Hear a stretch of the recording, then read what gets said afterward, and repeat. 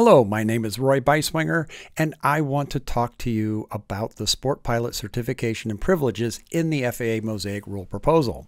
The focus here is on the FAA discussion on conducting practical tests in an aircraft certificated with a Simplified Flight Controls Designation, Section 61.45.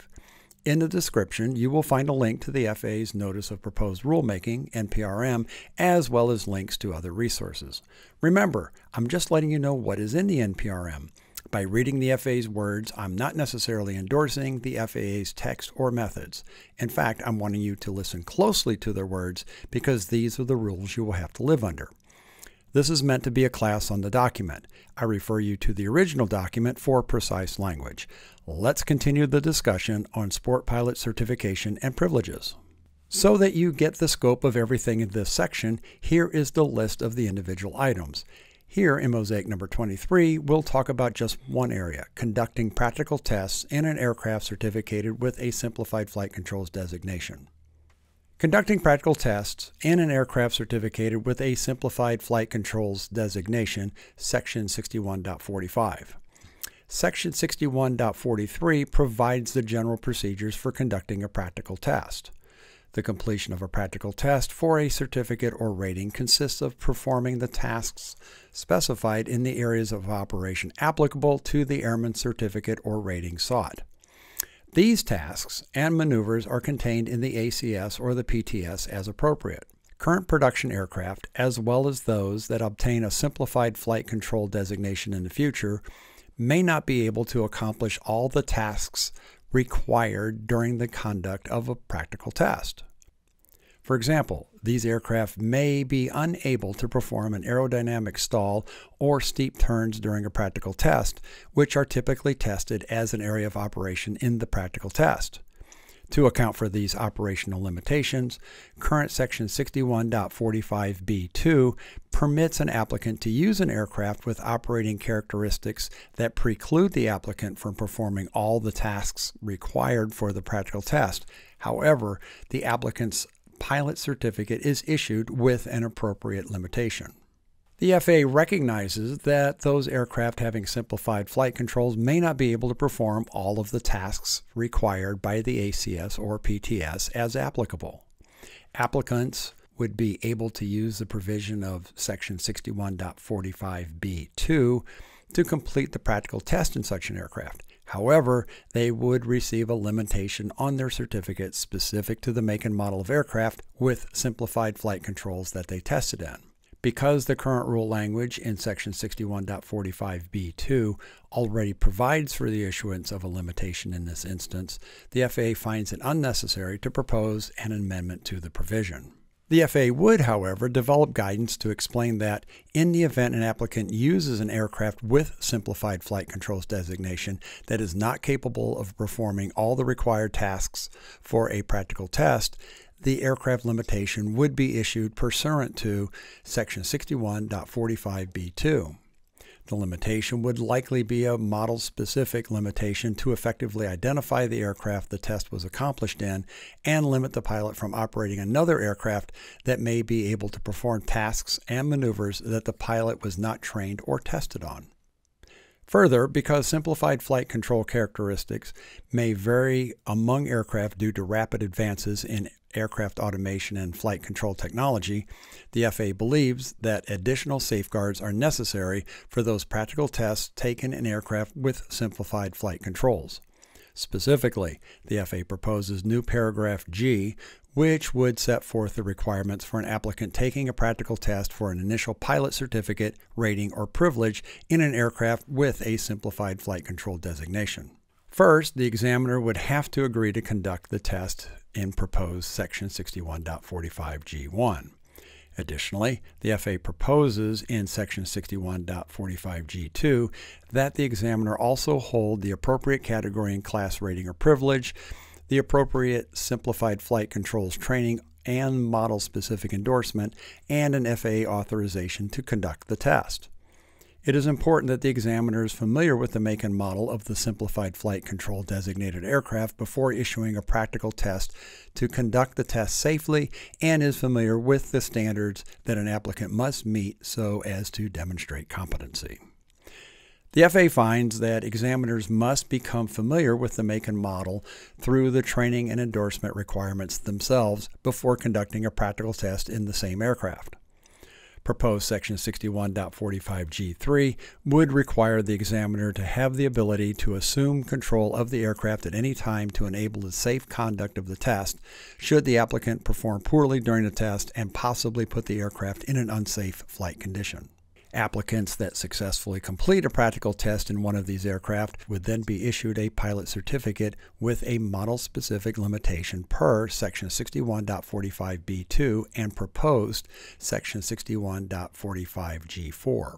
Pursuant to Section 61.45G4, the model-specific limitation would be issued subject to the requirements of proposed Section 61.45H, would explicitly limit a pilot who receives a category and class rating or privilege with a simplified flight controls limitation to operation of only that make and model of aircraft. Proposed Section 61.45H would also detail the requirements under which a pilot could operate a different aircraft. First, if the pilot seeks to operate another make and model of aircraft with a simplified flight controls designation in the same category and class, then the person would be required to only receive training and an endorsement in accordance with proposed 61.31L. The person would not be required to take another practical test because the similarities between classes of aircraft are such that a training and endorsement would be sufficient to address operational differences with the simplified flight controls designs. However, should the pilot seek to operate a different category and class of aircraft with a simplified flight controls designation, the person would be required to successfully complete a practical test for that category and class of aircraft under proposed Section 61.45H2. This proposal is no different to the current status quo whereby a person holds a certificate with a category and class rating and seeks to operate an aircraft in a different category and class rating. Additionally, should a pilot who holds category and class ratings and is limited to acting as pilot in command of aircraft with simplified flight controls, that is, has taken a practical test for those category and class ratings in only an aircraft with simplified flight controls, seek to act as pilot in command of an aircraft without a simplified flight controls designation, the person would also be required to successfully complete a practical test for that category and class of aircraft with traditional flight controls under proposed 61.45H2. A practical test would be required to address the more significant operational differences between first, different categories and classes of aircraft, and second, aircraft with a simplified flight controls designation and those with traditional flight controls. For instructional purposes, the following table presents a sampling of scenarios pertaining to when a pilot is authorized or is seeking to operate an aircraft with simplified flight controls and the proposed requirements. It's difficult to actually illustrate an entire table here in this format, so we're going to go through this line by line. Each line in the table goes through the following items.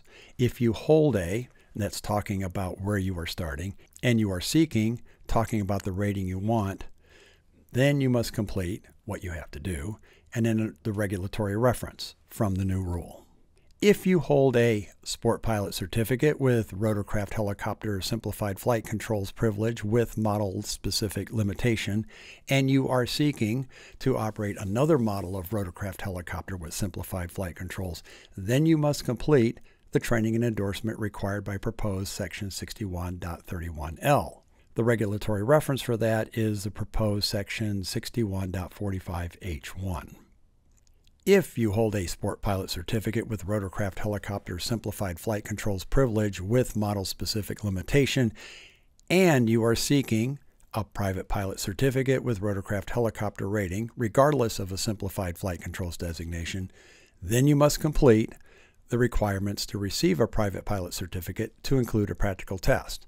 The regulatory reference is Part 61, Subpart E, subject to proposed Section 61.9.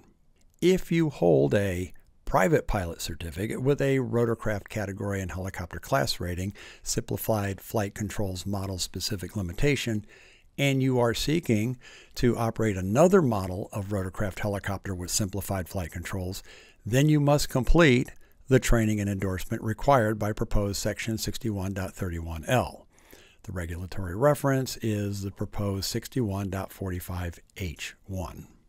If you hold a private pilot certificate with a rotorcraft category and helicopter class rating, simplified flight controls limitation, and you are seeking to operate a rotorcraft helicopter without simplified flight controls, then you must complete a practical test.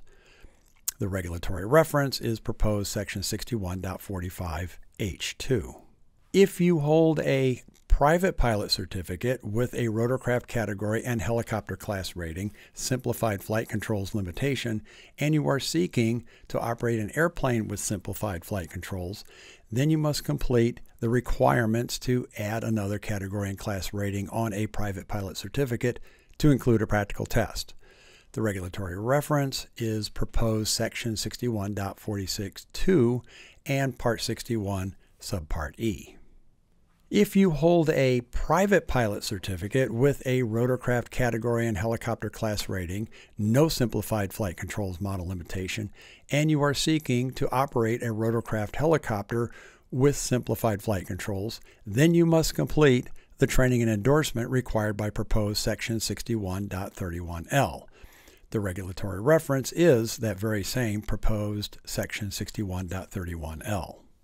Thanks for making it all the way to the end of this video. Here are a couple things I believe are worth mentioning about this. This section is almost like someone wrote a skit about the FAA. It's kind of a bad joke. Industry is working on simplified aircraft controls. It takes creativity, technical savvy, and more to come up with technology that works simply. Then, in response, the FAA comes out with a complicated set of Rube Goldberg-style regulations to somehow make simplified controls safe for the pilot community. It's somewhat crazy. If someone can pilot a helicopter with conventional controls, it isn't going to take time with the CFI to figure out simplified controls. It just may take a YouTube video. After all, the very idea of simplified controls is to make them intuitive. FAA really needs to rework this section. They could go a couple of ways on this. One way would be to make an aircraft with simplified controls rating. Maybe that is a rating a step down below a sport pilot rating. Then, if you have an advanced rating for flying the same category of aircraft with conventional controls, flying an aircraft with simplified controls would not be a transition requiring a CFI. This isn't a revolutionary thought. Flying something different from what you were licensed on doesn't necessarily require a trip to a CFI. For example, if you learn to fly a high-wing airplane, there isn't a regulatory requirement to work with a CFI to fly a low-wing airplane. However, a transition from an aircraft with simplified controls to an aircraft with conventional controls would take some more work and probably a check ride. FAA, it's time to think this one through. Like I said in MOSAIC 22, if you learn to drive a car with a manual transmission, learning to drive an automatic doesn't require a visit to a driving instructor. A similar concept applies when transitioning from conventional pilot controls to simplified pilot controls. And that is it for MOSAIC number 23. Please comment and like the video if you got value from it. And if you haven't done so already, please subscribe so you can get more of the good stuff. Thanks so much for watching, and blue skies.